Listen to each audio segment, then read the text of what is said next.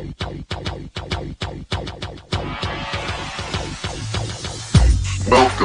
the Odds Breakers, number one place for shared, sharp betting information. Welcome back to podcast 72 of 2019. I'm your host, Kiev O'Neill. You can follow me on Twitter at OBKiev. Follow us at the Odds Breakers.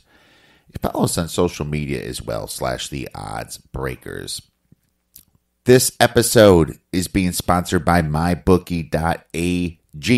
For a 50% bonus, sign up with MyBookie. Use the promo code TheOddsBreakers. Terms and conditions apply.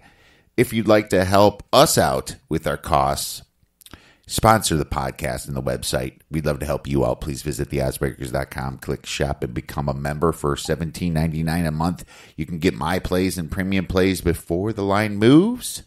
For $2 more, you can have all that and become a patron subscriber. Get that in the podcast a little bit early. And if nothing else, please visit theoddsbreakers.com and become a free picks newsletter subscriber.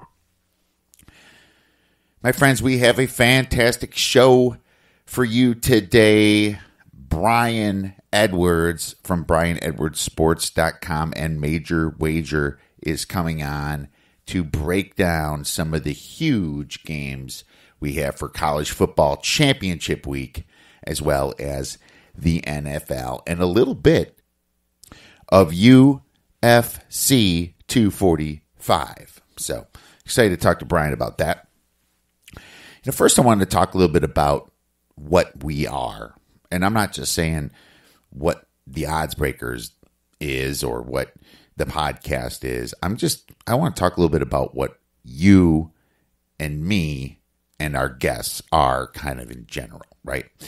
So everybody has the same interests here. If you listen to this podcast, you are like me. You do things that are similar to what I do to have fun, right?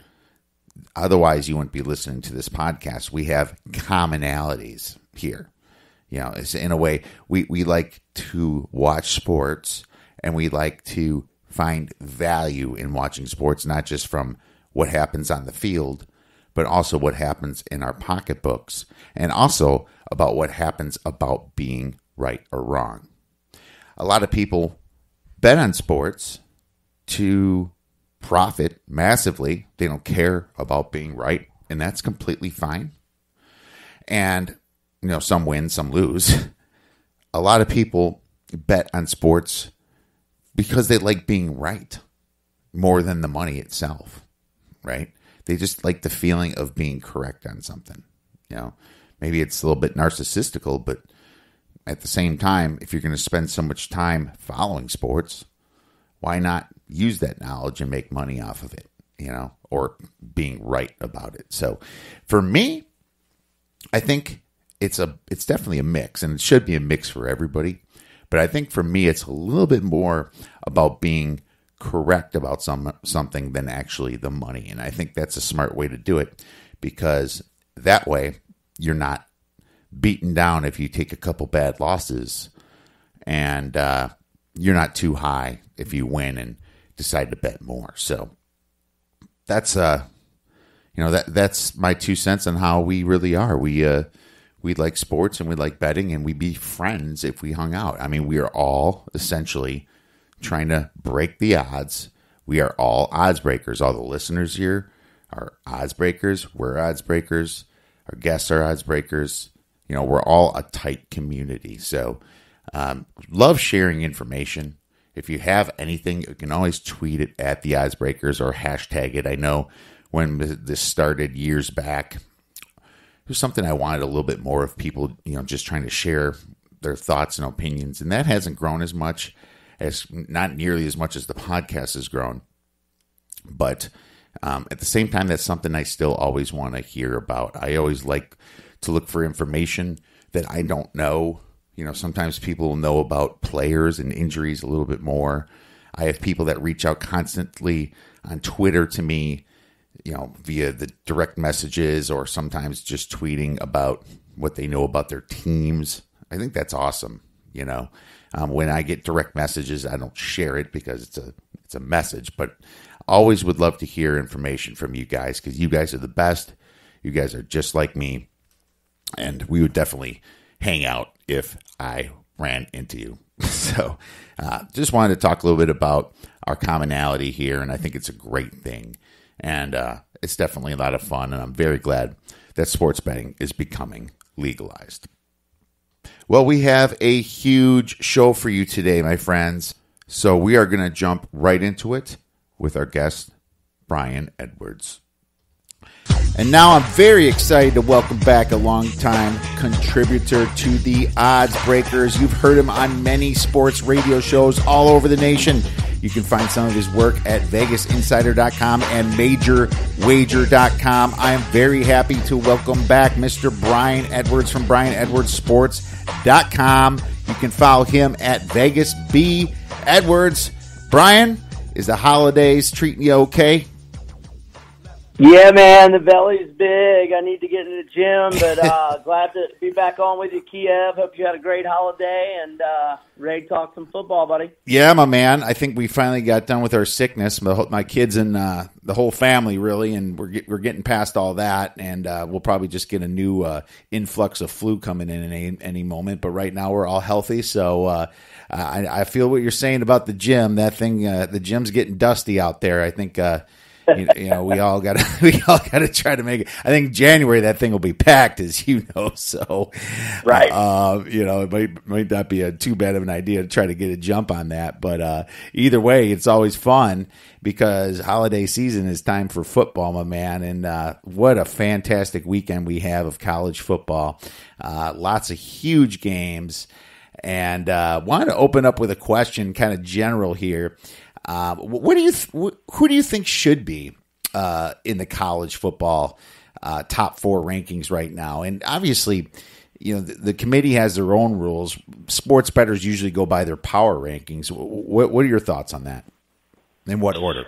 Well, I don't think the committee should go by power rankings. In other words, I don't think that because you and I would make Alabama probably a double-digit favorite over Utah on a neutral field, that doesn't matter. Utah, and they have it in their verbiage. In fact, I looked it up a couple weeks ago. Not only do they have in their verbiage, talking about the committee, obviously, that conference championships are supposed to mean a lot, they also have, and I think this plays in Utah's favor, and would have been in Alabama's favor, or maybe not actually. Well, anyway, in Utah's favor, they are supposed to take into account injuries in the sense that, and I forget how they exactly verbalized it, but it's something to the effect, if a team is missing a key player and they lose, but then he comes back and he's healthy, and as is healthy right now, like Utah's Zach Moss is healthy right now and has proven he's very healthy. In other words, Utah lost its only game at USC. Moss got hurt in the first half, did not come back in, and that played a big role in that game. And Utah is going to be a conference champion. So I think they have it right for now, but I think LSU is going to beat Georgia, and obviously we'll get to that. And I think if Utah takes care of business against Oregon, I think, unless, and I hate to bring up a bad memory, but I know how Ohio State put it on Wisconsin 59-0 like 5 years ago. Unless Oklahoma or Baylor were to do something to that effect to each other, as long as Utah gets that W and LSU gets that W Saturday, I think we'll be looking at LSU, Clemson, Ohio State, and Utah, and that's what I think it should be. Now, you can argue a little bit on who's got better or more quality wins out of Oklahoma and Utah, but the fact that Utah and Oklahoma was doing this earlier in the season, but not so much here recently, but Utah has won 10 of its 11 games by 18 points or more. So they've just been more dominant. And so I think the committee is right for now. And I think when LSU beats Georgia and Utah beats Oregon, which I also think will happen, I think they'll have it right with Utah sneaking in ahead of the Baylor Oklahoma winner. Well, you don't have to apologize to me for reminding me about the 59-0 shellacking Ohio State gave us, because I hear it about 10 times a day on the radio the past 5 or 6 days. I mean, that's the scenario that always gets brought up. Trust me, it's like a dagger every time you hear it, because it's your team. But, being a Wisconsin fan, you root for chaos. It's because you're never quite there. And you always feel like you're getting screwed, even though you probably shouldn't be there anyway. The basketball's been a bunch of Final Fours, just couldn't get the W at the end for various reasons. You had your football team being in the top 15, top 10, top 8 a lot of times the last 10 years. I mean, us Badger fans, we root for chaos here. I'm looking for a situation where people are pissed off that there's not 8 teams in the playoffs. So, I, of course, want Wisconsin to beat Ohio State as much as possible, even though that's very, very unlikely. I'd like LSU to beat Georgia 6-3, and I'd like Oregon to beat Utah 9-3, and Baylor to beat Oklahoma, or Baylor to beat Oregon. Baylor to beat Oklahoma by a few points, Oregon winning by a few points as well. I think that'd be really interesting in the discussion there. I would wonder if Georgia beats LSU by 2 points or something, like a field goal at the end, and Utah just floors Oregon by like 30 points. I would wonder if that's enough to get by Georgia for Utah. What do you think? Ooh, no. No. Georgia has had some. They don't have any style points the whole year. I thought you were going to phrase that question, Utah get ahead of LSU, and I was going to say definitively not. But Georgia beating LSU and winning the SEC, I don't think that could happen either. I don't think it really matters to LSU, Ohio State in terms of being in the top 4. I mean, I think they could both lose. I mean, as long as they don't get, again, 59-0. I think they're both in. And, I don't know that Clemson would be in, but by the eye test, they should be in, even if they lose to Virginia. I mean, Virginia is 9-3. Right. USC, I would certainly, and I do have power rated ahead of Virginia, but remember, Moss got hurt against USC, and that was on the road. So anyhow, and Georgia's loss is at home to 4-8 South Carolina. That's interesting the way you put that, Kiev. But I would probably have to. I think. Go ahead. I think if Georgia barely beats LSU, LSU is still a higher seed though, because Georgia has that awful loss at home against South Carolina. And looking how bad South Carolina was this year, I can almost compare them to Illinois. Wisconsin's loss that was at least at Illinois. And remember, Helinski got hurt early second quarter, and they didn't score another point the rest of regulation until they got the field goal in double overtime. They were playing with a third-string quarterback who had been playing wide receiver all year. From like early second quarter to the rest of that game against Georgia. Exactly. So how was that, and you're right about style points. Another team that doesn't have a ton of style points is Oklahoma, and they had that stinker at Kansas State. It's like Kansas State's a good team, better than people thought coming in, that awesome new coach, but, it's still a bad loss, and we'll see what happens. But, I would wonder if that scenario happens. I still think just because LSU beat Alabama, they won all their games, they beat Texas, they beat everybody pretty well, that they still would be an inch ahead of Georgia. But then Utah sitting there like, well, dude, we lost to USC. They're a top 25 team now. USC's having a beautiful finish. That would be the chaos that us Badger fans are looking for, especially if we're not in. Obviously, Ohio State, that team is ridiculous looking, and we'll get into that a little bit later. But what are your thoughts on Alabama not making the playoffs and it being a number 12? I don't remember ever seeing, since the committee and since the playoffs came in 5-6 years ago, whatever it was, that Alabama's been that low. Well, again, my power rankings are just based on if I had to take the bet and Kiev was coming at me with a stack of $100 bills, a big stack, and who I'd make favorite over whom, and I have Alabama, so I still have Alabama at number 4. But like I said in that verbiage with the committee, they're supposed to take into account injuries. So to the committee, they look at Alabama right now minus Tua. And look, I thought Mac Jones, obviously the 2 pick sixes were bad, but I was pretty impressed with Mac Jones the other day, all in all. Mm-hmm. And, yeah, I thought he played a hell of a game, to be honest. I mean, the 2 pick sixes aside, which obviously are huge plays, but,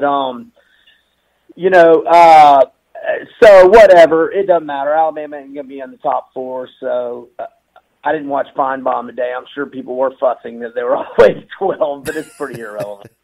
Totally irrelevant. There's a lot of people all pissed off about where Florida is and where Auburn is, and and I was gonna. What's that? Did Wisconsin sneak ahead of my Gators? Did I see that last night? I think Wisconsin's got you by a little edge there, and there could just be some. What is that? 8-9? Y'all are 8 and we're 9. I know. There's your bowl game right there, right? So, it's funny about that. It's just two ways to look at that. Florida's got the win against Auburn at home. What other top 25 wins do you have? Yeah, you have way better losses because Wisconsin had that stinker at Illinois, but at least our other loss was at Ohio State. How do you look at it? Is the losses more important because you lost to the number 2 and number 4 teams in the nation? Or is the wins more important because we beat Iowa, Michigan, and at Minnesota when they were ranked top 10? It's yin and yang pretty much. Which one do you want, right? Yeah, I mean, that's all. You still got me stumped the way you presented that Utah question over Georgia, because I had not ever even for a flipping millisecond even thought about that. But now that I think about it more, that kind of is that is up for some debate. But yeah, Florida and Wisconsin, it don't matter. It's irrelevant. Yeah, it's irrelevant. It'd be sweet to see a bowl game with those two teams. Now, we will be favored in a bowl game if we do Kiev. You know that, right? I don't know, man. I don't know. It's if you go by ESPN's FPI, you would be, but I think Sagarin. All right, then let's just do a pick 'em right now if it happens. Me and you, $20. Done. All right, my man. You have a deal right there. If we're lucky enough to see that, we definitely have a deal. I think I have Bama number 5 and Georgia number 4. I have them really close to each other. It's just because Bama doesn't have 2. If they had 2, I'd have them higher. Right. But you're right. Mac Jones really impressed me. But I'm glad I stumped you on that because that just means how good of a weekend we have coming up here for college football, my man. And let's get started right away here with Oklahoma versus Baylor. The spread is around Baylor minus 9.5. It's creeping down a little bit. The over-under total is 63 points-ish. When I wrote these down last night, they could have changed a little bit. So what are your thoughts on this matchup? My thoughts are that I just really don't trust Oklahoma right now, although they are off a very solid performance. I mean, I know Spencer Sanders was out, but look, Oklahoma just beat me last week. I had Oak State plus 13.5, 14, whatever it closed at. And obviously that's look, anytime you go into Stillwater and win by 18, that's pretty solid. But, their games before that, they had won those 3 games by only 9 combined points, and then going back one more game was the loss at K-State. So they had failed to cover in 4 in a row and were mired in a 1-6 against the spread slump, but they get it done last week. Obviously, Baylor's got the revenge angle, but I just don't have a good feel for this one. And both of them are on a run of unders, but they're both so explosive offensively, and we're indoors at Jerry World. Right now I'm on the sidelines for this one. Now, if we were to get a line move, of significance, maybe that would change. But Kiev right now, if I'm not this is an early game. Yeah, if I'm not completely involved in other games, I might be looking at in-game situations. But right now, this is a pass. It's better to not have a play and tell everybody in many cases. A lot of people just tell them, look, it's spread's pretty close. I mean, unless this goes past the 10 and below the 7, I don't see no value here. I think I made the game right around here. Right. So I 100% agree with you. And these teams, are they going to go over the total? Well, Oklahoma's super offense at 8.4 yards per play. I mean, they could. They average 44 points, but then again, Baylor's been really stepping up on defense. And Baylor, not too long ago, was an overs team. I think 2 years ago when Matt Rule started, they were hitting the overs. And now, what are you going to do here? The thing about me, and I think there's a couple games like this, the dog is favored a little bit when they see each other the second time. They learn a little bit about the team. There's the other team doesn't have to feel like they haven't seen them before. It's kind of like, oh, it's you again. Now it's my turn to win type thing. I always kind of favor the dog the second time because they've played against them. They went against those plays. So when I look at this game, I have to lean towards Baylor down to 7 points. It's not going to be a play of mine either, and I do have that Baylor ticket, as we know. Probably going to hedge it at some point here. I'm still waiting on that spread to go down a little bit, but Baylor's trending up on defense. A couple weeks back after the Oklahoma loss, and that was just a crushing loss at the end. They shut down Texas to 10 points, and I thought that would be a bad spot for Baylor. And Matt Rule brought this team right back up to beat Texas after that crushing loss against Oklahoma, and I lost that play. Then they go to Kansas. They blow them out by over 50. Kansas can't even score, 6-7 points? And Kansas was an improved team on offense this year. They put 48 up on Texas, and they've scored some points this year. Yards per play has Baylor, I think, a net 2, and Oklahoma's a net 3. So that puts Oklahoma at about a net 1 over them. But either way, I think the spread's a little too high here, but I'm not sure if I'm going to get involved because Oklahoma, they could get those style points that Lincoln Riley needs in this situation, man. Any final thoughts? No, I'm kind of like with you between 7.5 and 9.5, no value. And but if it were to get to 10, I might maul Baylor, but right now, nothing. All right, fair enough, my man. Well, let's go on another game a little bit more off the radar, but I've been following Appalachian State for a long time in the Sun Belt, and they've always impressed me. And this year, they had that stinking hiccup again against Georgia Southern, but they took care of North Carolina, which is a above-average ACC team. They beat South Carolina. They're kind of riding high. They take 2 Power 5 schools like that and win. And then Louisiana Lafayette has been kind of a bettor's dream this year. They've been kicking butt. I watched this game earlier this year, Brian, and I know. Pass it up. I won. Fortunate winner. You won. Were you on the under or the side? I say a fortunate winner. App State was a short dog, but that game was one possession the whole way. They got a late touchdown to make it a 17-7 final. I agree. I couldn't say winner. It was the right side. No, I was on App State too, but I was worried. I was worried most of that game. Right, yeah. I guess I just remember stressing for about 4 hours over it, but it was a W. Yeah, it was a great game, and I thought that Lafayette played great. And what's funny is you look at the numbers; they have a better yards per play advantage, net 0.3, over Appalachian State. App State just lost one of their top pass catchers too, in Corey Sutton. I believe he has the most touchdowns catches for App State. So I looked at that and I was like, that's interesting. But then again, App State's got a good home field here, and this Sun Belt is played on a home field for their championship game here. I want to be on Louisiana, but I'm not sure if I can get to there. I think the total's a little bit high at 56. Did you make a play?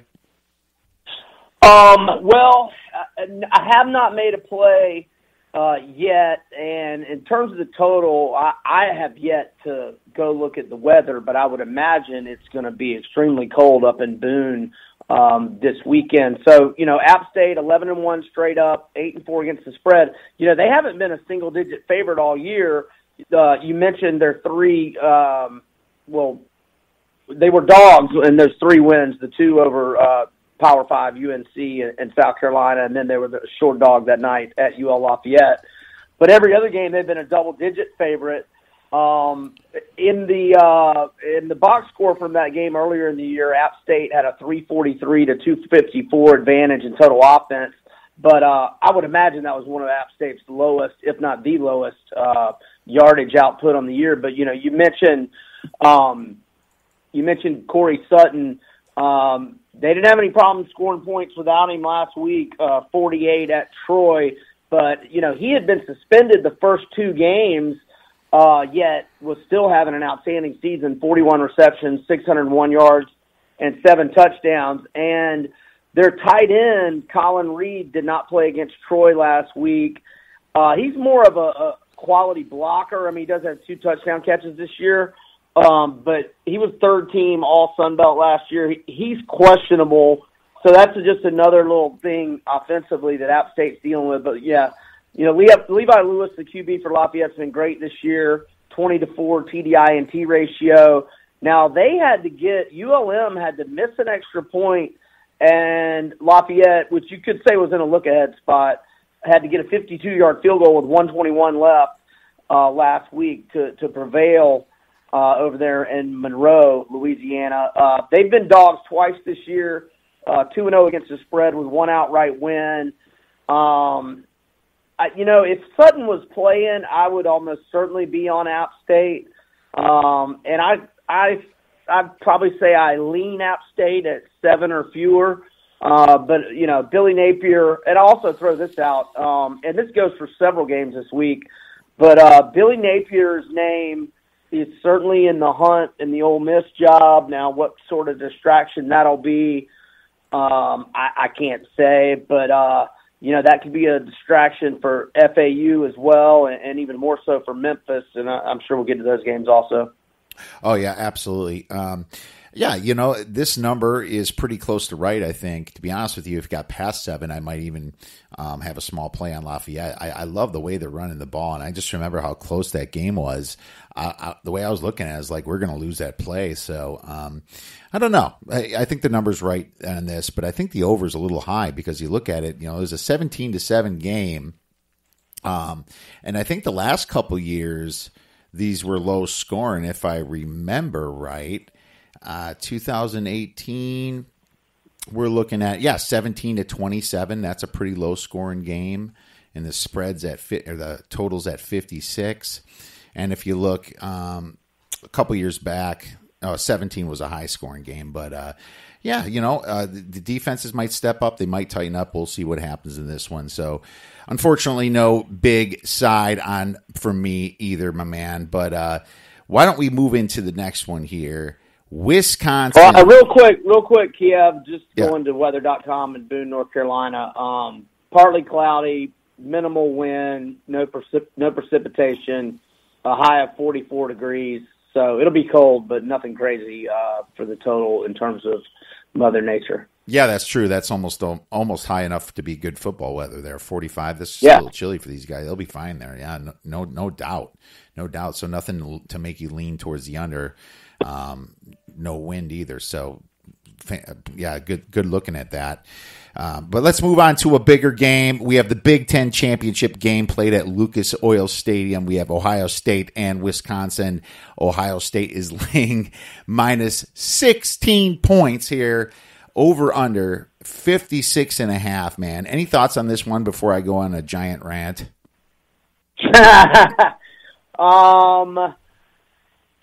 If I gun to head had to play it, I would probably go Ohio State or the over. But right now, I'm not really sure if Fields is 100%, and so that gives me some pause back. And I don't like to eat a lot of chalk like this, but Ohio State has just been obliterating everybody. I love Wisconsin's defense. I love Jonathan Taylor. I just don't really trust your quarterback, so I'll let you break down the analysis here, buddy. Well, I mean, it sucks because I expected Wisconsin to be in this game or Minnesota, as you know, but I didn't know Ohio State was going to be this good. This looks like Alabama's offense from last year and Clemson's defense from last year, you know. And when they went to Michigan, and Michigan was trending up last week, right? They were kicking people's butts. You know, they kicked Michigan State's ass by 30-some points, kicked Notre Dame's butt. You know, everyone's thinking this finally Michigan's back, you know. And the spread look ahead was 13.5 and it went down to 9. Then I see some 8s. You know, Ohio State's only favored by 8 at Michigan. And what do? They freaking destroyed them. You know, almost like that. Almost like they don't even belong in the same conference. But I'm not even sure if any team in the Big 10, Pac-12, Big 12, ACC except Clemson belong in Ohio State's conference. It's almost like they're one above everybody else. I mean, they have the biggest yards per play difference. Wisconsin is a good one. They're 1.8 yards per play, and that's almost a great one, actually. But Ohio State's is like 3.6. Something like that. They have a 1.6 yard per play advantage in this game itself. My number on this is exactly 16. It's exactly where the spread is here. But the fact that it's played at Lucas Oil Stadium is probably, you can look at it as being worse for Wisconsin, you know? I mean, this is a track where these 4.3 40 speed athletes that Ohio State recruits will be able to run on, you know. Wisconsin has a few athletes themselves here, but not nearly the count that Ohio State has, you know, as far as 4 or 5 star athletes. Now, the thing is, like I said before, if the teams played each other before, I like to look towards the dog. You know, I bet you Wisconsin was nervous when they went there, but now it's the same guys that you already saw. Now, if we run Jonathan Taylor the first half, like before, we're just going to get our asses kicked. That's the bottom line. But I did see some difference last week against Minnesota in that snowstorm. We were throwing over the top, you know, throwing over the top of that team, and we used Jonathan Taylor in the second half more, you know, and he was catching passes. That Patriots-Texans game reminds me of a possible way to beat them. You know, I never see Bill O'Brien come up with a great game plan, but he stayed away from DeAndre Hopkins, went to his tight end and went to Duke Johnson, you know, Fells. The whole first half, the Patriots adjusted to them, and then he went to DeAndre Hopkins the second half, and they won the game. You know, that's the way, if you're going to have a chance against Ohio State, it's going to be play action, not handing the ball off to Jonathan Taylor, because they can stop Jonathan Taylor, and go over the top of those linebackers, sucker them in. An RPO would be great if they had one of those, but they did the last few weeks develop the Wildcat, and I thought that was kind of interesting. You know, Wild Goose going out there. Both teams are relatively healthy, but Wisconsin needs to get to Justin Fields, and they rank 5th in sacks. Of course, Ohio State ranks 3rd in sacks out of the 130 teams.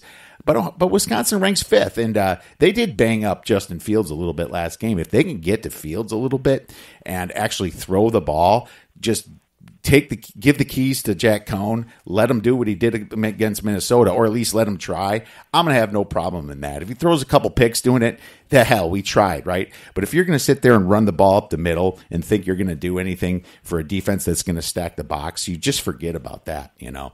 So coaching-wise, I think Paul Chryst might know that, but at the same time, Ohio State's the best team that I've possibly ever seen. So I didn't make a play on this, but I will tell you this. Being at Lucas Oil Stadium, 56.5 points might be a little bit too low, because I could see Ohio State scoring 45 themselves. You know, I could see Wisconsin scoring a little bit here, and you know, the fact that they're going to be throwing the ball more, I think the total's a little low, so I would lean towards the over. Have you looked at this game? Yeah, I mean, I have, but I just I've got some other plays. This one's one I'm on the sidelines for. No, and most people are. Obviously, that spread went from 16.5 to 16. It's not like it moved. So I think people are waiting for something. They're waiting for 17.5, and some people might be waiting to hope they get a 14, right? I think the thing's just kind of sitting there dead.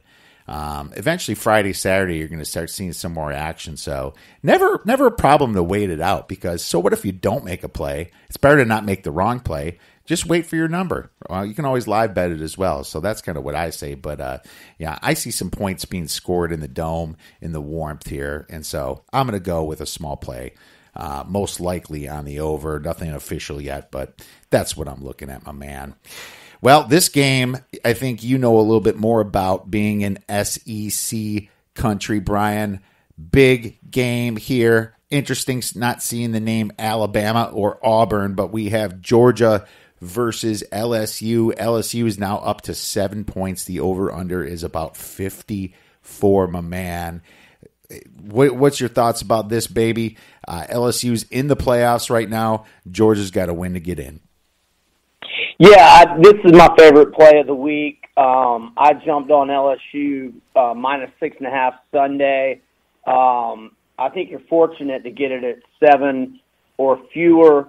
Georgia, the word out of Georgia's camp is that DeAndre Swift is fine and he's probable, but he did leave that game with a shoulder injury and never came back. And then most important, first off, Georgia's wide receivers is their least experienced and thinnest position depth-wise all season regardless. And now Lawrence Cager sprained his ankle at practice last Wednesday, and he is out. He had 33 catches for 476 yards and 4 touchdowns. And then the freshman Pickens gets in the fight and gets ejected against Georgia Tech. So he has to sit out the first half, and he has 33 receptions for 498 yards and 6 touchdowns.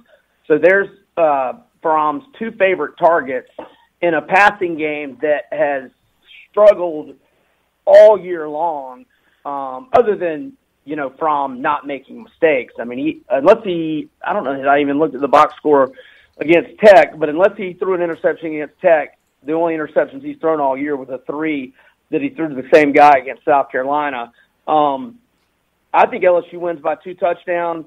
I think this is the play of the week. And I think if you can still get it at 7, you get it now, because I won't be surprised if it's 8, 8.5 later in the week. Joe Burrow, 4,366 passing yards, 44-6 TDI-INT ratio. He has been nothing short of sensational. I don't think he'll be denied this Saturday. Barring injuries going into the playoffs, I don't think he's going to be denied against anybody. That's pretty much been my thinking for about 6 to 8 weeks. And, again, barring injuries, I don't see it changing. I think LSU covers this week, and I think they're going to win it all. Win it all. Wow. You're already on the LSU train over Ohio State, it looks like. That's interesting. Been on that train, Kiev. It's hard to argue what you're saying about LSU. Joe Burrow has definitely got his Heisman ready for him. It's probably already made. The trophy's got his name on it and everything. I don't see that being an issue.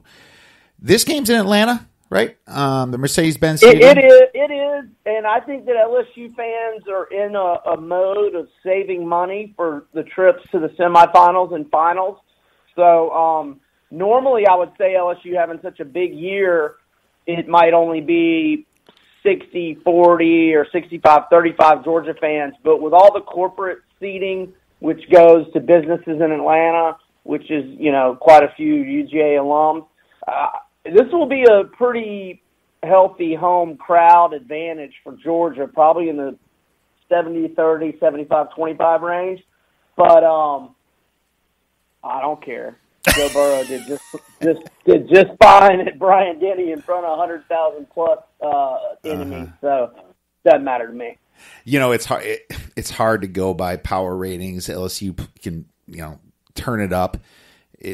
They might be just one of those teams that you don't never rate high enough because they're always winning by the fourth quarter, and they slow it down a little bit.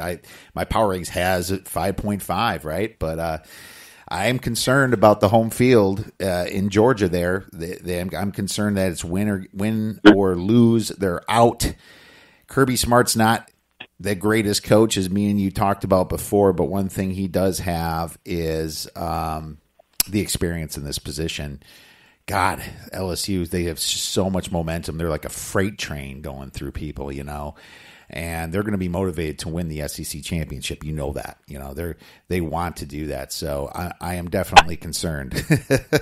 I give Georgia the head coaching advantage, but the thing I'll give Orgeron credit for is he lets his guys coach, and he lets Dave Aranda run the defense, and he lets Enfinger and Joe Brady do their thing on offense. And so from a coordinator standpoint, I think LSU has a substantial edge coaching-wise. And so I think if you just overall are evaluating the coaching, I say edge LSU, although the specific head-to-head coaching matchup, head coaching, Coach O and Kirby, I give to Kirby. But, last time he was here, he made one of the more knucklehead fake punt decisions I've ever seen. So, yeah.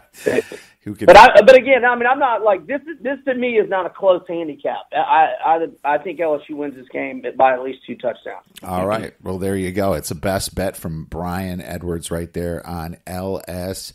We'll see if they can stop DeAndre Swift in the run there. And we'll see if they can stop Georgia from making the playoffs. To be honest with you, my heart wants LSU to win because Georgia's been in the playoffs too much lately. You got to understand. People are looking for some new blood, being that it's 4 teams, my man. Well, any quick games you want to talk about before we just touch on the NFL? I like Utah, but we've kind of covered that. Zach Moss having a great year. Tyler Huntley, 16-2 TDINT ratio, 5 touchdowns. Like I said, they've won 10 of their 11 games by 18 or more. They're 3rd in the nation in scoring defense. They only give up 11.3 points per game. They're number 1 in the country against run defense. I've been saying for 2 years, Herbert is very overrated, and I'm appalled at the fact that some people mention him as a potential number 1 pick. I don't think he's a first-round pick. Utah's covered 8 in a row. I think they win by double digits as well. And then here, I'll throw out my 2 other picks. I'm going to go with FAU minus 7.5 to UAB. Buy that hook to the key number of 7 if you can. Now, if your number's 8 and you got to pay like minus 135, minus 140, don't do that. But if you can go from 7.5 to 7 and a minus 20 price, do it. You're not going to need it, though. I'm eating a lot of chalk here. Actually, I've got one other play I missed that is a dog. But FAU's won 5 in a row, all by double-digit margins since they dropped that heartbreaker to Marshall. They're 4-1 against the spread during that span. UAB's quarterback, Tyler Johnson's not very good, but he's questionable anyway. The only team of note UAB beat all year was La Tech, and they beat La Tech when Jamar Smith, their star QB, and their star wide receiver were out with a suspension. So I'm big on FAU. And then my other play is I like Cincy plus 9.5. It looks like they're going to have Desmond Ridder back, but they covered, granted it was a little higher than this at around 13, or it shot up to 13-14 when it got out that Ridder wasn't going to play last week. But Ridder had not been playing well anyway. He had that shoulder injury. They held him less than 100 yards passing in 2 games before. So if he goes, great. But if not, Ben Bryant, he threw the 2 picks last week. But other than that, I thought, he played pretty well. And that was his first career start, and it was on the road. Now he's got to go back to the same venue. I think he'll be much more comfortable if he goes. But Ridder, Fickle said yesterday Ridder's going to start. Michael Warren ran the ball well against them last week. Memphis' strength is not their defense. And, I'm not, quote-unquote, reporting this or anything, but I'll definitely predict it.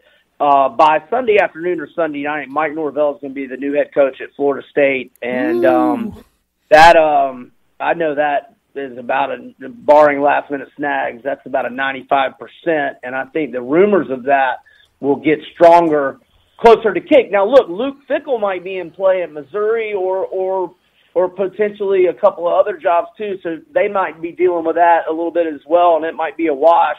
But I'm telling you, neither one of those things have anything to do with my handicap. I like Cincy catching the big number. If your number's 9.5, buy the half point to 10. That is what they lost by last week. But, that game was pretty much I know Memphis jumped out to the 14-0 lead, but that game was nip and tuck, one possession game the majority of the way. And I like the Bearcats catching the number. All right, my man. Well, hopefully the Bearcats come through because I'm definitely leaning that side as well. And, as some people remember, we do have them 7-1 to win the American Athletic Conference. So really hoping that happens. And the spread does seem really big to me. And this is another situation where last week Memphis they had everything to gain by winning this game, and Cincinnati had no motivation whatsoever to have to win this game. Maybe a New Year's Six bowl, I don't know, but probably not. I think the winning the conference is more important. So they got some information on Memphis now, and I agree with you. Whether Ritter plays or not, the backup's pretty good there. So I love the plays, man. Fantastic. And that Florida Atlantic, that 7.5 is telling you something, man. Especially at this point. And remember, that game's in Boca. That's a legit home game for FAU. Absolutely. I say get that sucker. I don't even know if it'll go to 7. This thing could go to 10. And UAB, they're fake news, man. I faded them against Tennessee because they had the easiest schedule of all of college football. There's FCS teams that has much harder schedule than them. And when Tennessee threw the ball right over them, and I think Florida and Atlantic is going to do the same. So fantastic play on that one. Very much love it, my man. Well, let's quickly, I know we're kind of getting short on time here. Let's run through the NFL real quick. Baltimore versus Buffalo. Buffalo's about +6 now. Over under is 43.5. Anything on that one?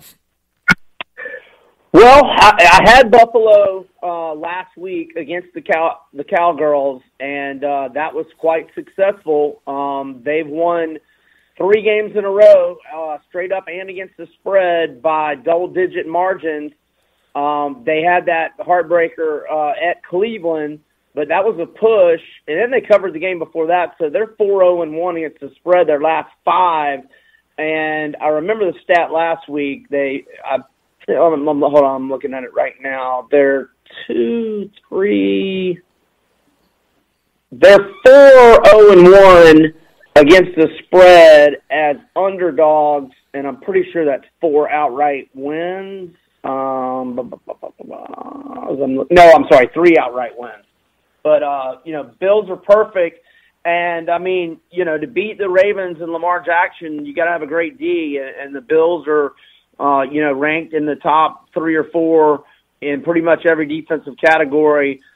So as much as I, hate to fade Lamar Jackson in Baltimore, I lean Buffalo there. But I have not officially made any NFL bets or even posted any on my picks site just because Wednesday, being just a little early. But I lean Buffalo there. No, I agree with you. My power ratings have it at 3.5. This game should be about a 3.5 point favorite. Now, I guess, the Ravens have that high power offense, and they do play a lot of plays. They play fast, and then when they're done blowing out the team, they play it a little bit slower towards the end. In my opinion, I haven't seen a total with Lamar Jackson under 44 in a long time. And Buffalo has had one of the easiest schedules. Kiev, I haven't looked at it, but, Orchard Park this time of year. What's that? I'm sorry, never know. I haven't looked at the weather, but when you brought up the total, I was just better look up the weather because Orchard Park in December. I did, and okay. It's going to be a little windy, but nothing terrible, and it's not supposed to be rainy or any precipitation. So I did look at that, but I'm just saying that total looks a little bit low to me. But from a power rating standpoint, I have it at 3.5, and this thing is 6. But here's the thing about this: this is going to go higher. Everyone's been betting Baltimore, and on Sunday they're going to be like, "Oh, Lamar Jackson." It's going to go up to 7, and that's my opinion. And I think it's going to happen. And I think if you're going to like the side of the Buffalo Bills, you wait on that sucker, man. I think you're going to get a better number on it. And obviously, we have to get this podcast out early, and that's why we haven't made all of our NFL plays. So I think if you like Baltimore, then you want to take them at 6, but in my opinion, I think this number's too high as well. So looking at that one, next game, look at San Francisco, man. They go to Baltimore and they have a coin flip type game, lose by a field goal at the very end. And now they got to go to the Aints, as you like to call them, Brian. And the spread is -2.5 here. Over under is 44. I think I have San Francisco better in my power ratings than New Orleans. What about you? About the same. Now, New Orleans got some extra rest, having played Thanksgiving night. Do you know if did they stay east this week? They did. I don't yes, know. Yes, they did. Okay, they did, and I like that. Yeah. I mean, I like that better than doing all the travel. But then again, you're cooped up in a hotel, so you never know how that works. I mean, I think I would rather my 6'6", 320-pound guys not have to be on long flights twice in 2 weeks. So I do prefer that for the Niners. My Falcons show the Saints what they need to work on. For those that were still watching, they need to work on their onside kick defense. That's for sure. I don't know if you saw the Falcons. Oh my God! I hit my teaser because of that. Are you kidding me? Hell yeah, I saw that, bro. I had Falcons. One of my accounts had moved it to 8, and I had gotten Saints at 6 early in the week. So it allowed me to push on one side of my hedge, so I appreciated it. And I was just glad to scare the life out of the Saints. In this dismal season for my Falcons, I'll gladly take the split and then a little bit of slight scare on the game we lost to them. Well, one more thing about this, and obviously you haven't played it, but San Fran, they have kind of a monster 0.8 net yards per play against the Saints. And Saints fans can say, oh, well, Drew Brees wasn't playing. Teddy Bridgewater played fantastic when he was with them. Didn't even lose a game, I don't think.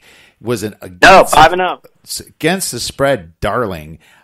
I'm not making any excuses for that. You know, Drew Brees is getting older here.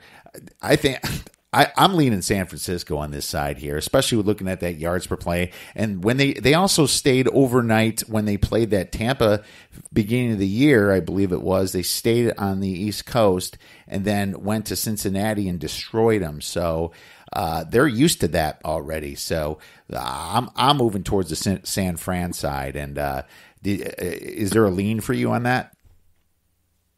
No, not really. I don't have an opinion on it right now. I probably won't, actually. What about your Atlanta Falcons here hosting the Carolina Panthers? Lots of crazy things with this matchup here. Over-under is at 40.5. You know, Coach Ron Rivera being fired yesterday. And I got to tell you, I'm shocked it took this long. Not that because Rivera's a bad coach. I just think that NFL teams move on quicker. Personally, I think Cam was the problem more than Rivera, and Rivera kind of had to stick with him. Once the threat of Cam's legs went away, he had to be a great pocket quarterback, and that didn't happen. And you look at his completion percentage the last 2 years, it's pretty bad. So, a very interesting handicap with Rivera being fired. I usually like to be on the team that fired their coach that very next week, man. What are your thoughts on this one? Well, it's just one you can't really handicap till you know about Julio Jones. He's a question mark. The Falcons might get Austin Hooper back.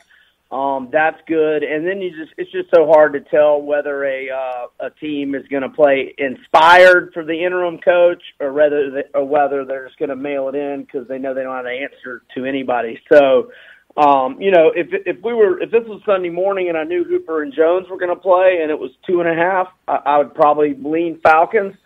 But my Falcons are so unpredictable right now, so I definitely don't have an opinion at this point. You know, Carolina might have the worst run defense now that Poe's been out, and 2 other guys are highly questionable. You saw Geis throw people around last week. The Redskins just balling right through their defensive line, man. That worries me. But can I trust Dan Quinn to run the ball and do the right thing? That's a great question there. But I do know that both defenses give up 6 yards per play and 27 points per game. So being in the dome there, I kind of like the over. We'll wait a little bit on that and wait for Julio. I think that's not a bad idea there, buddy. Last NFL game real quick. The Kansas City Chiefs at the New England Patriots. New England is laying -3 over under 48.5. Have you got a chance to quick look at it? I got enough of the Patriots on Sunday night, buddy, for a big fat L that I did not need at all. So, man, they're struggling offensively really, really bad. Now, I'm not going to be that one to overreact it and imply that Brady and Belichick won't get it fixed. But it seems like Kansas City is starting to play a little better, in October and, early November. You couldn't really trust them to stop anybody or to be able to run the ball effectively, but they're playing better here the last couple weeks. So, I can't. New England lost me so much damn money Sunday night. I can't get behind them this week. I mean, I would have to. It's hard to lean anybody against New England in Foxborough in December at this short a number. But if I had to pick it right now, I'd probably go Chiefs. It was crazy to see Bill O'Brien kind of out-coach Bill Belichick that game. I agree. I'm glad I stayed away from it, but I did lose on the over on that late touchdown to White, so that pissed me off. Both teams positive 0.6 yards per play. That's actually exactly equal right there. You first look at it 48.5, you're like, oh my God, I got to take the over here. But if you want to, I have to think Belichickian. What would he do? He's going to look at KC, and they're the worst team against the run. Well, top 3, I think, worst against the run, right? So if the Patriots can get the game going, they can at least control the clock and limit the possessions that Mahomes has, and that usually obviously favors the under. In Kansas City's front 4, they're battered up. Clark is questionable play. So if you're Bill Belichick, you're going to try to just pound the ball the whole time. You don't want Patrick Mahomes to have the ball. So that kind of tells me under a little bit, but it's hard to do that. It's hard to bet the under in a Kansas City game. The big problem for the Pats, they only average 3.5 yards per play, or yards per rush, and that's one of the lowest. I think that's the bottom 3 right next to the Chicago Bears right there. 4th worst in the NFL, actually, I just saw. So 3.5 yards per rush is just not good. The Patriots also lost 2 fullbacks this year to injury, and that helps the running game. I think that's why their yards per rush is low, and their offensive line is beat up. It's a stay away for me. Any last thoughts on that one? No, just if I had to pick it, probably Chiefs, but not a strong feel at all. All right, my man. Well, any other quick games before we take a look at UFC 245? No, and I'll just go ahead and jump right in on that UFC card, which is an absolute monster next week.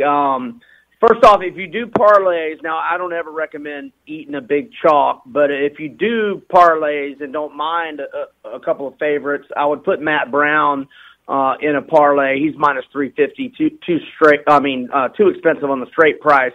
I worry about Platinum Perry's nose, which got really messed up when he fought last, like 7 or 8 months ago.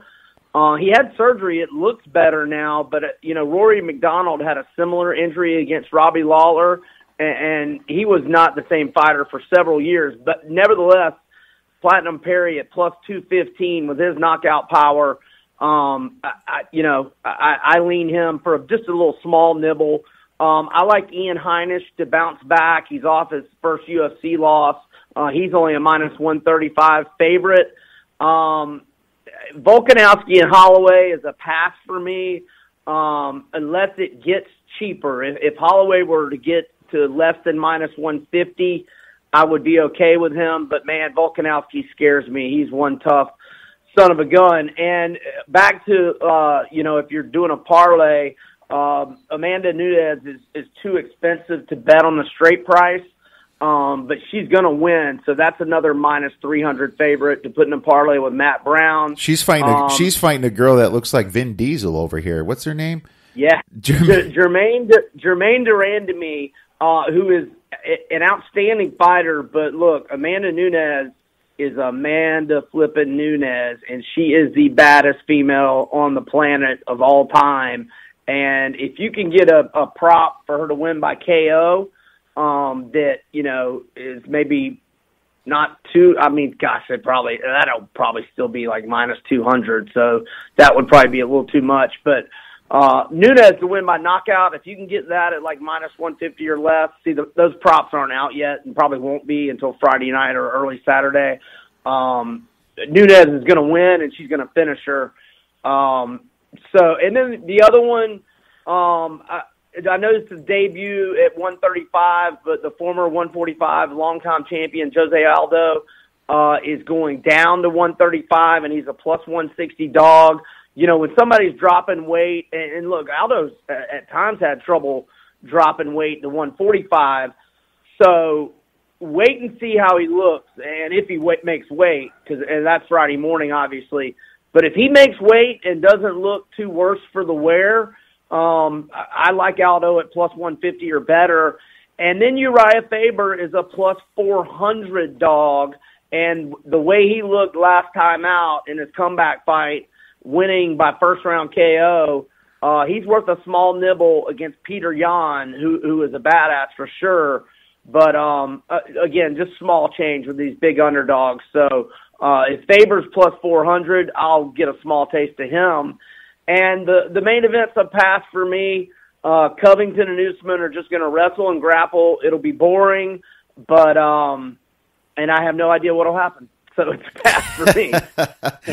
Yeah. That's the main event. Sometimes a pass, and some big boys there. Well, that's a welterweight actually main event, right? Yeah, Covington right there, 15-1. Usman is 15-1, both equal. Aldo dropping weight, and he's going to be a dog there. That's not a bad idea. Looking at that one, I definitely like what you're saying. Yeah, and Edgar's done the same. He's booked for his first fight at 135 as well. It's very rare for these guys in their mid to late 30s. When they change weight, they usually go up. Instead, these guys are going down, and, we'll just have to see how they react to that kind of weight cut. Now, for Edgar, he used to fight at 155 and not drop weight and barely had to drop weight to get to 145. So I don't think – now, Edgar's fight is not for several weeks, but I don't really worry about Edgar, but Aldo, I remember seeing him getting on the scale to get to 145 and looking like he had been through hell the last 72 hours. So I really want to see him, what he looks like at 135, and is he limping to the scale, or is he getting there fine? We'll see. Exactly. There's a right way to cut weight, which takes a few weeks, and then there's the wrong way to do it, to have to dehydrate the hell out of yourself before the fight, right? So, right. Anybody that's been in wrestling knows a little bit more about that. But Amanda Nunes, my girl, I've been on her way before she was the champion there, so I'll definitely be going for her. But Vin Diesel looks pretty mean over there, so. We'll see. We'll see how her jaw works over there. It's not a beauty contest in that one, I'll tell you that. That's for sure, my man. Well, sorry for going over time, Brian, but I really appreciate you coming on talking about that. You gave us some great plays for this weekend, my man. I'll be tweeting at you for sure. Have a blast watching these games, betting on them. Make sure you guys check him out at majorwager.com. You have some fantastic articles. I really appreciate it, Brian. Thanks a bunch for having me, Kiev. And my Twitter that you gave out earlier is at Vegas B. Edwards. And if you want to follow the Major Wager Twitter as well, it's at Major Wager Uno, U-N-O. Thanks a bunch for having me, Kiev. Always fun, and good luck to your Badgers this weekend, and I'll talk to you soon, brother. All right, my man. Talk to you soon. Well, that was fun, but it was a little bit rushed because, to be honest with you, we started a little bit late and had to get to some appointments afterwards. But this next segment, I will give you the College Football Championship Week 3 plays, as well as NFL coming up with the Sharp Line movement. Let's start right out with Virginia versus Clemson. Clemson is laying a normal Clemson 28.5 over under 54.5-ish. Some 55s out there. Clemson, they show that they're the best defense on paper right now in college football, right? But, they also had pretty much the easiest schedule out of any of the top 25 teams. I mean, they kind of got lucky this year as Texas A&M, not that good. Obviously, no top 30, top 40 wins. That was their hardest game, I think. South Carolina was extremely injured when they played them. And they avoided the next best two teams in the ACC in Virginia Tech. Okay? They didn't even have to play Pittsburgh. When they played North Carolina, it was pretty close. Not taking anything away from Clemson. They're the champs. They deserve to be here. But, Virginia, they're a little bit overrated in one point of the year when Bryce Perkins was playing bad. But that's because he was injured. And when he ended up getting better and back to normal, their last 6 games, they averaged 39 points per game the last 6. Okay? So I think they should be able at least hang 20 points here in a losing effort against Clemson. I think they're going to hang 20. That's kind of my number. Plus, Clemson's not going to, obviously keep their starting defense in at the very end of the game. You can see some garbage if that happens, if they're winning by 20, 25 points here. But on the other side of the coin, Clemson averages themselves 45 points per game. And that's just on average. When you look at Virginia's defense, it's very average. Kind of just giving up a 5.5-ish yards per play, 20-some points a game. It's just very average. So Clemson's going to put up whatever they want to put up. And it's usually in the 40s or sometimes even the 50s if they can get some turnovers there. So I see this game being around 44-21. And this marks a play for Virginia here at the plus 28.5 over that, key number of 28. It's not that key when you get that high, but still 4 touchdowns. But more importantly, I like the over 54.5 or 55 here, whatever number you can get. I think, just for the fact that Clemson can hang some big numbers, and they might be motivated to if they think they can get a number 1 spot in the college football rankings, because the number 1 spot plays the number 4 team, which is a huge difference in power rating from, Ohio State, Clemson, LSU down. I guess not as big of a jump if it's Georgia, but a much bigger jump for a Baylor, Oklahoma, or Utah. So looking at that, I think the over is the best play, and I also am putting a small star on Virginia plus 28.5 points. And so then I got a call from him saying we don't have to worry about money no more. And I said, that's good. For our next play, we are looking at Georgia versus LSU. LSU is laying 7 points. Over-under is 54. Now, I didn't want to go completely into this one with Brian on the phone because I know he likes the LSU side a lot. He's a Gator fan. Georgia's probably the biggest rival there. But at the same time, I got to tell you, what I was saying about Georgia, their home field advantage in Atlanta at the Mercedes-Benz Stadium is real, okay? Georgia's number 4 in my power ratings. Why is that? Because they should be. They had one hiccup, and that happens all the time. You saw Ohio State have a hiccup when they won the national championship against Virginia Tech. It happens. And I'm not going to hold it that much against Georgia when their defense is playing as well as it has. Sure, they haven't played Alabama or LSU this year, but at least they beat Florida in the state of Florida.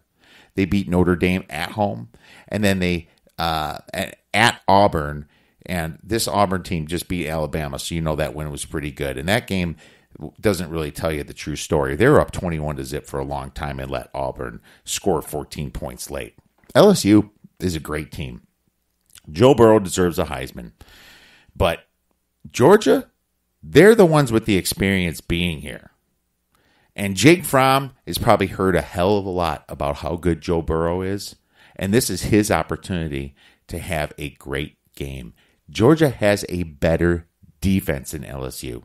Georgia only allows 4.1 yards per play and 10.4 points per game. while LSU allows 5.1 yards per play and 22 points per game. And yeah, LSU played Bama, but it's not like Georgia's schedule was all that easy either. So I don't like the defenses that LSU played. Texas, terrible defense. They only won by 7 points. The best defense they played was Auburn, and they only hung 23 points against them. LSU has a 0.6 net yards per play advantage due to their offense averaging 1.6 yards per play more than Georgia, but that has to do with the fact that they play at a higher pace as well.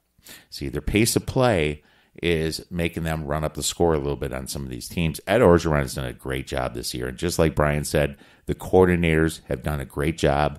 No doubt in my mind, Joe Brady's going to be a head coach soon.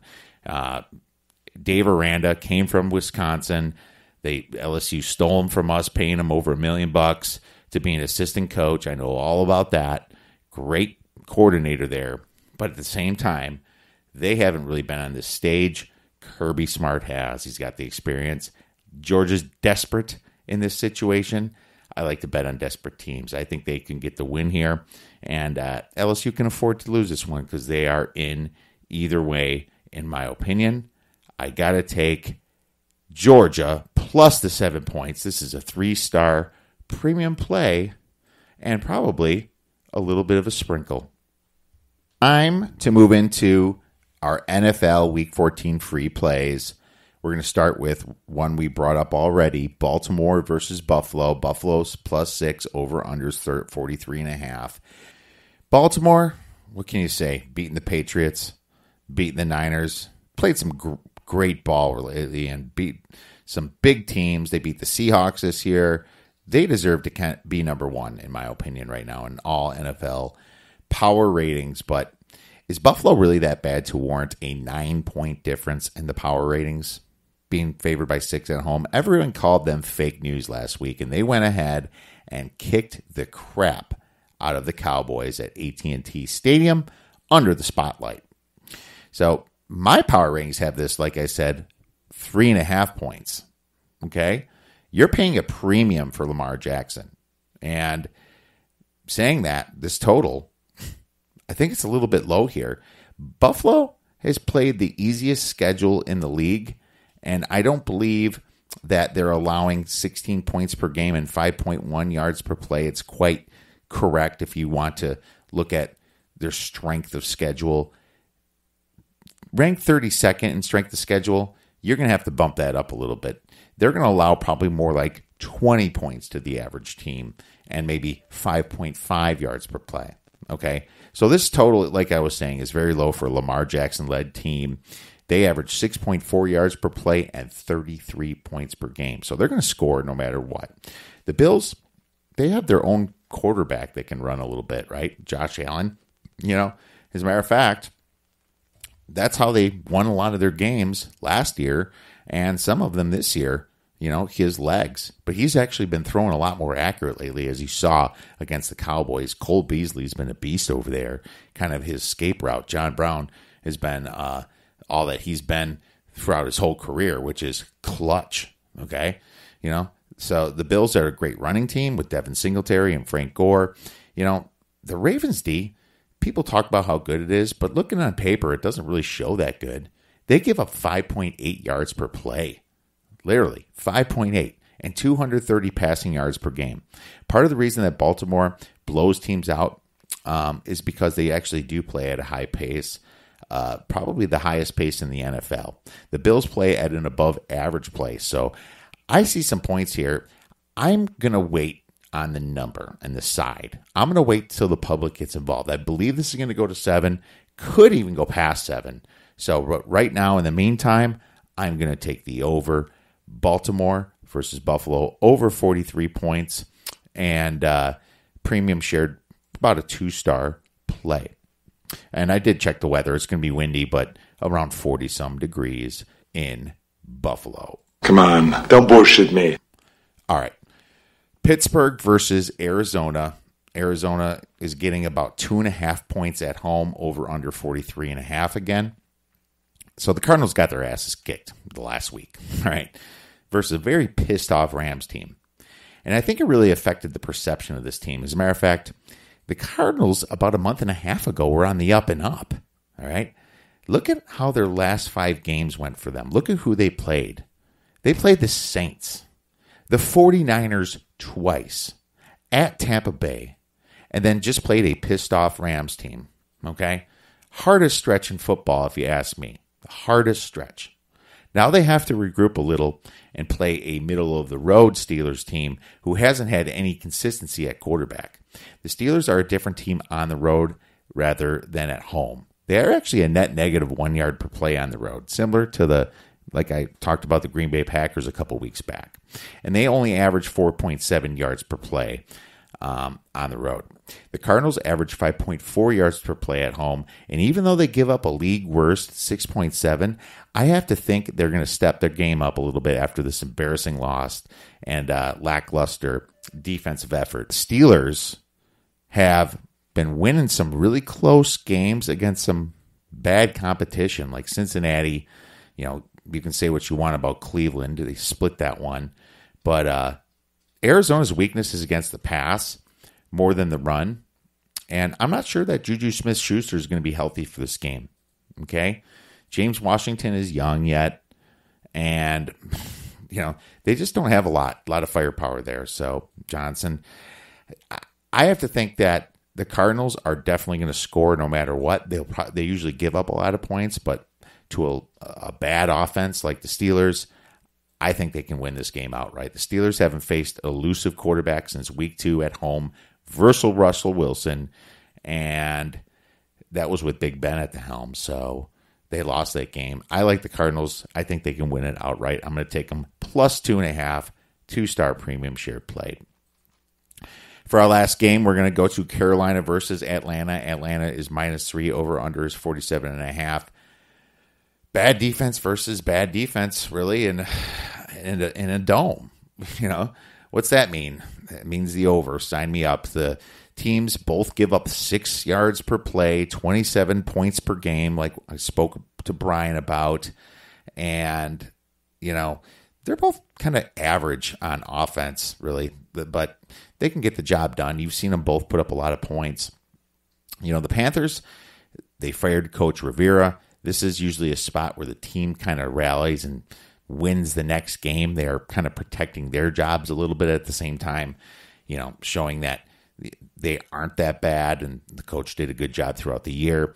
You know, the problem is, will they be able to stop Atlanta on defense? You know, when I'm looking to cap this game, I was leaning Carolina, but I mean, they're so bad on the line. You wonder if, you know, Atlanta's going to run Devontae Freeman. He was one of my big picks and my nasty sleeper of the week for fantasy football. So I can see them running it up and down in Atlanta and scoring some serious points there. But I can also see Kyle Allen playing a pretty good game.